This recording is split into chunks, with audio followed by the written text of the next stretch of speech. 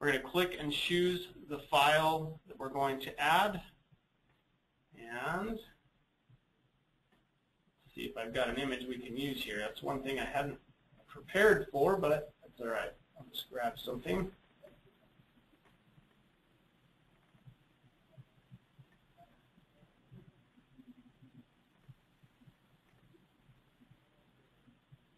All right, so I'm just going to grab a couple different images. They're not really going to be, I'm just going to use the Advanced Admin Cert logo, certification logo here. We'll use another one for another, for the other dynamic image.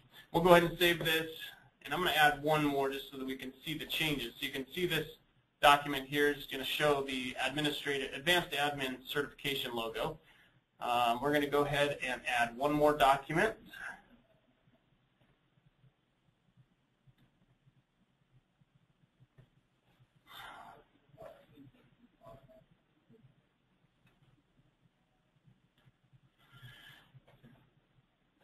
Call that one our closed one description, and we'll choose a file and upload this one as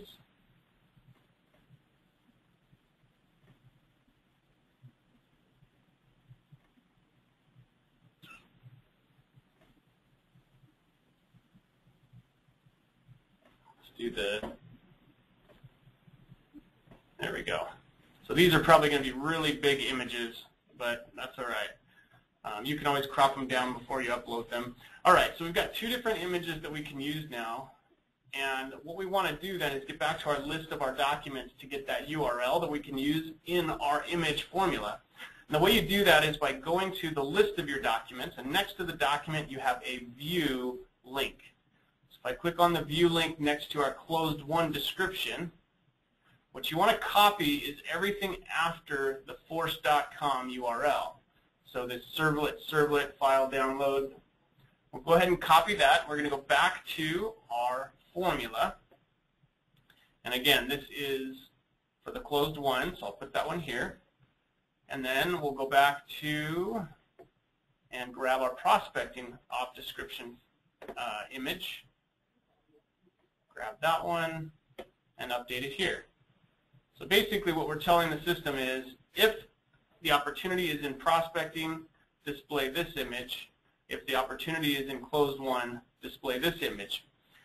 Then the last thing on a case function, you also want to make sure that you have an else operator. So if none of the stages meet those criteria, you're basically going to have kind of a catch-all image. I'm just going to reuse the prospecting one as our catch-all. And I'll show you what that's going to look like. Okay.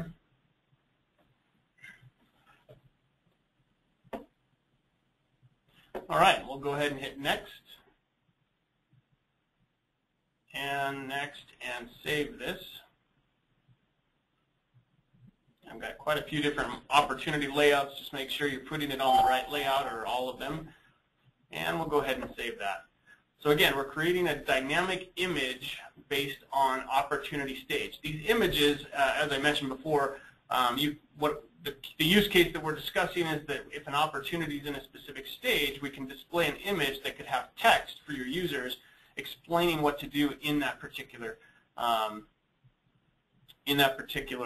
opportunity. So let's go ahead and refresh our page here. We should see our new formula field and image. So here's our stage description image. We've got our logo here, and we can see that we're in this closed one stage. Let's say we change the stage to prospecting. Now we should see that change to the other certification logo. Perfect. So there's our other logo. So that's a quick and easy way to do dynamic images or to do dynamic displays of information.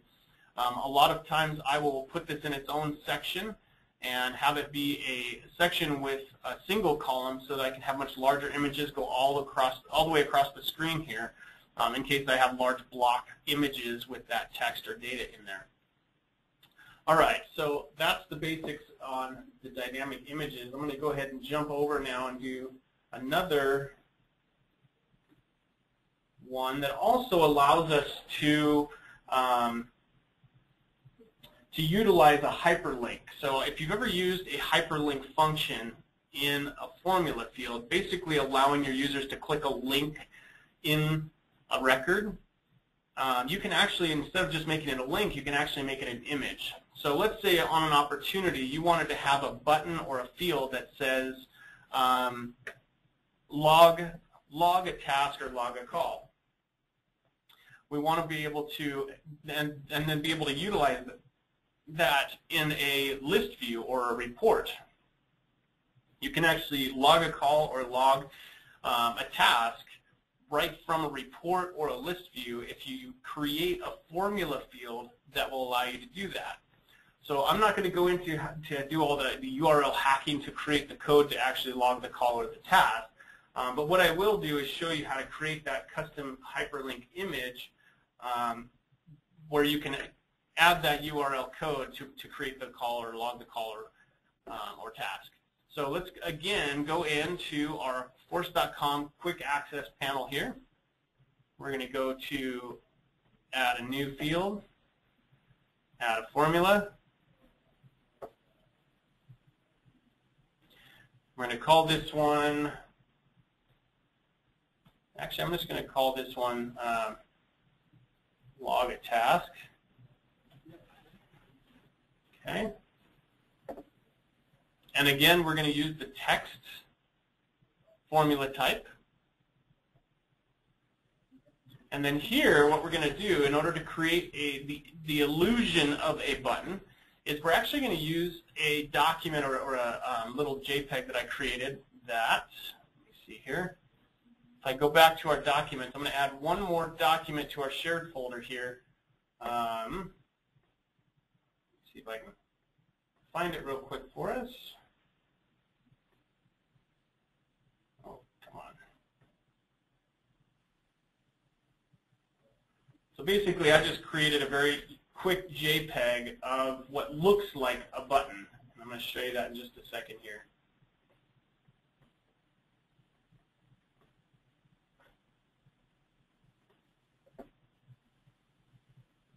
Perfect. So this is actually a log a call button. We'll make that externally available. And I'll find my document and attach it here, and we'll grab that URL.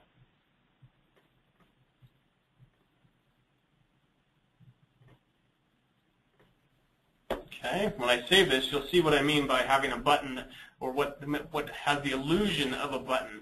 So you see here, I basically just created in like a little image, or you could do it in Photoshop or something. Just create something that looks like a button, and then you can display that on your system to log a call. So you see here, we'll go ahead and create this document. Let's go back to our opportunity formula field, and what we're going to use here is the hyperlink function with an image embedded in it. So I'll break this down really quick for us. We've got our hyperlink function, which inside that hyperlink function, we're going to build in the URL that we want the hyperlink to go to, or when you click on it, that's what actually happens, or the action. And then you have your image that actually displays for your end user, or the people looking at this field. So for the URL, we want to put into this field all of the button code that you need for logging that call. And we could do some quick copy paste on that, basically by going into activity history, grabbing this log a call button, copying the code from the URL here, and basically pasting it in here. We do need to make sure we change we do need to make sure we change the IDs to make sure that they're fields, so that they're, because obviously if we tried to do it right now, it would only show it for this one person. You see how these IDs are preset? We want to make sure that we put in actual field merge fields there, so that it's dynamic for each opportunity we're looking at. The return URL ID, for example, would be the opportunity ID. And the way you get that is by going opportunity and, whoops, where am I here? We want the advanced formula function. So the return URL will be the opportunity ID. We're going to insert a field, go to opportunity ID, insert. And then that one is the same as this what ID, which we're relating that task to. So we'll go ahead and insert that opportunity ID again there.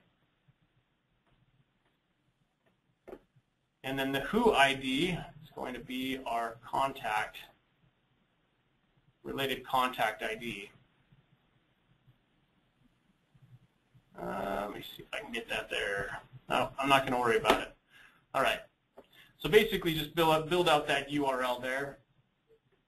The URLs, though, you got to be careful. If you're going to put IDs in here, you do have to concatenate. You can't put IDs into the quotes for the URL. So you use the AND to keep your IDs outside of that URL. Same for our other one here. We want to make sure and close our quotes, do an ampersand, and then go and do another ampersand on the other side of the ID and another quotes to make sure we get all that to display correctly in that URL. Okay, so now we want to make sure and get our image in here as well. So we're going to go back to our documents and grab that log a call button. Back here.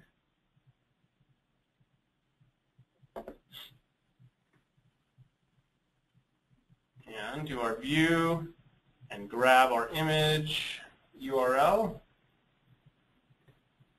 And then go back to our formula and paste that in to our image formula URL there. And then our alternate text is just going to be log a call.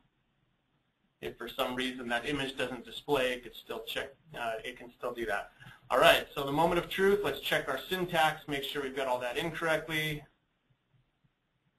It says we're missing a close.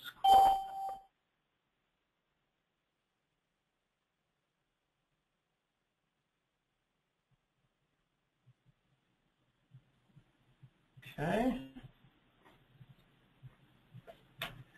Well, that's never good. Let's see here. Again, I'm not a coder, so I do a lot of this by trial and error. You want to make sure you get your syntax correct, otherwise it won't work for you. So I can take out our spaces. That'll work.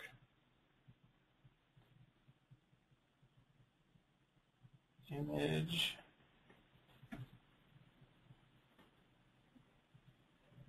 There we go. It was one of the quotes I had copied over, and it was a funky quote in there. So we should be able to add our spaces back in, check our syntax, and we should be good to go. All right. You could also add help text to the formula field to help people understand what to do with that, but the buttons should be pretty self-explanatory. So let's go ahead and hit next here and test this out and see if we got our code right. If this works, I'm going to show you why we would do something like this, because obviously you have the log a call button on the opportunity, but one of the benefits is that these formula fields you can use in list views and reports as well. Oops. Back to our opportunities. Open up our opportunity here. And now we have a log a call button, which is clickable on the opportunity. So if I click it, boom, it lets us log a call, relates it to the correct opportunity, and we're good to go. So now let's take this a step further and see where we can use this formula field, this log a call button. So let's say we want to create a report or a list view that allows our users to quickly log calls. I can create in my opportunity list views now. If I have just a regular list view of all of our opportunities, or a custom one for all of our reps, I could edit it and add that formula field with that log a call button right to that list. So they could just click it if they want to log a call against that opportunity. And let's see here, log a call. Or actually, it's log a task. I named those a little bit differently, but that's all right. Oops, didn't add any extra fields. Not going to help. Come on. There we go. Opportunity name, account name, stage, close date, and amount. Perfect. So now we have a list view of opportunities for our users with a log a call button right next to each one of these. So if they get in here and they want to quickly go through and call each one of these, and this could work on any of your records, either leads, accounts, contacts, opportunities, custom object records, etc. And if you click on, so this opportunity here for Dickinson Mobile, when I click to log a call, it should automatically attach it to that Dickinson Mobile opportunity, as you see here. And your user can go ahead and enter what they need to and hit save. When they save it, it's actually going to go back to that Dickinson Mobile record. But they can obviously, when you click that log a call, it opens up a new tab. So you can just go right back to the previous tab with the list view and make your next call. So you can see how some of this could be very, very valuable for creating dynamic ways for your users to either engage the system by logging calls and information, or by displaying and helping them through the processes in Salesforce by having these dynamic images on your page layouts based on specific stage or field information. If you guys have any questions on anything we've covered today, please make sure and let us know. You can also email us at info or sales@kyazmallc.com. Today, again, I'm going to cut this a little bit short. Hopefully each of you are busy enough to appreciate that. I know I am. But that's basically it. I just want to make sure you guys saw the power of those formula fields and what you can do with those formula fields in Salesforce. So we appreciate you taking the time to be here with us today. And if you have any questions and you're one of our, clients, make sure and ask your consultant if one of these features makes sense for you to build some additional functionality into your processes. If you're not one of our clients, we'd be happy to talk or discuss with you implementing these with your own Salesforce processes as well. So again, thank you so much for being on the call today. I'm going to go ahead and sign off, and you guys have a wonderful weekend. Thank you.